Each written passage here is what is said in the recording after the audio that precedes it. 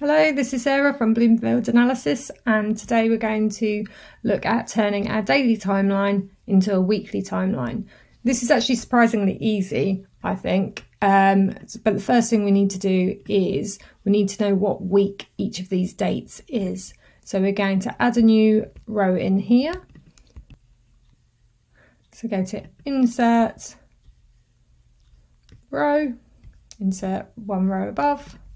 And we're going to call it week, and the formula we need to put in here to find out what week number it is week num, and we'll put the date in brackets, and we're going to make use of this. There you go.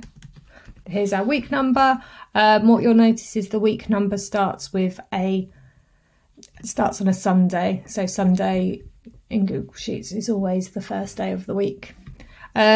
So we've got the week number in here. What we're going to do is we're going to create a weekly timeline. So we'll create a new tab. We'll rename that weekly timeline. And on the daily timeline, what we'll do is we'll copy the first few lines, just so we can copy all our formatting over, and we'll paste that over there. There you go. And here, instead of having adding one day, we're going to add 7 days. So each date is 1 week on. So if we copy that and we paste that along, we're going to leave it a bit longer than we do the days because a week is longer than a day. But let's make this one wider so we can see the whole sentence. We'll copy these down.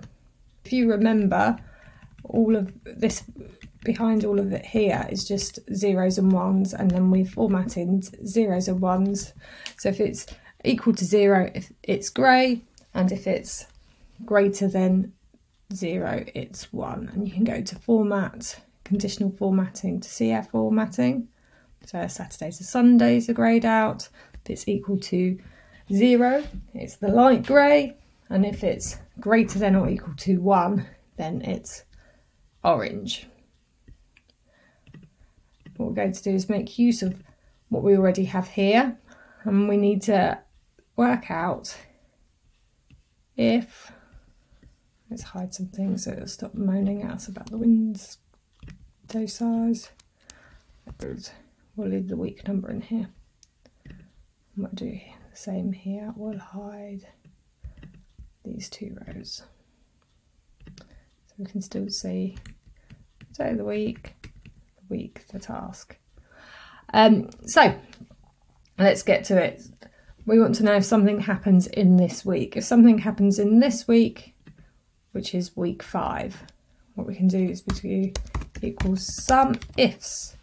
We're going to sum this whole row, and if there's something in that row, we're looking at this week. If anything in this week is the same as this week. So here you go. If there's something in that week, it will be greater than 1.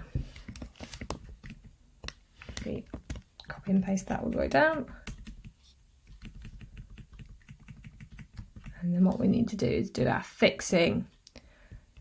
So row 8 is the row that we're adding up.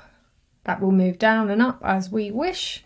The week number is in row 4, and that will always be in row 4. So we need to fix that. So that's function F4.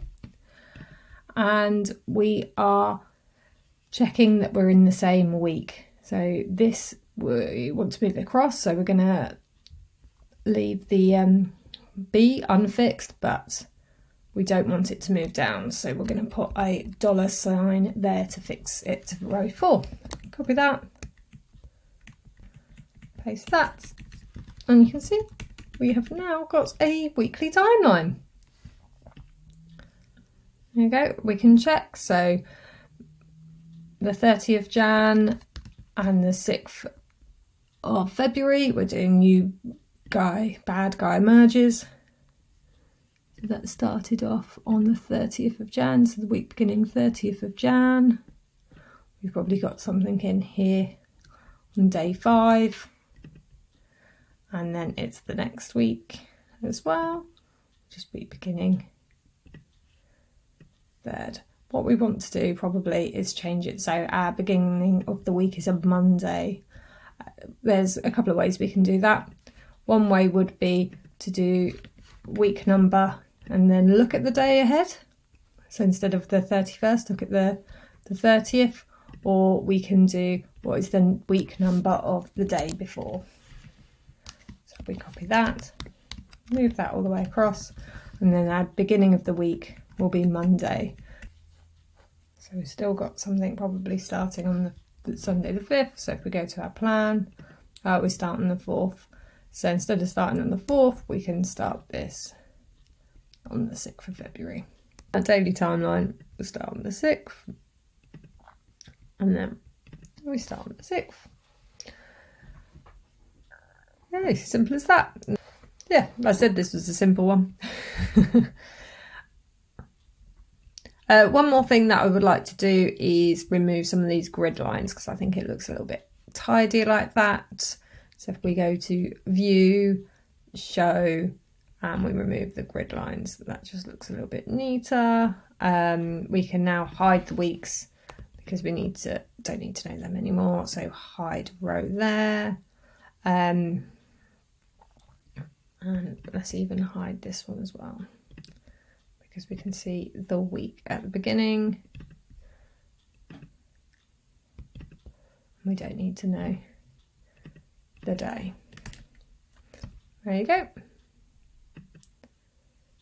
And we can do the same here. We can hide the week number.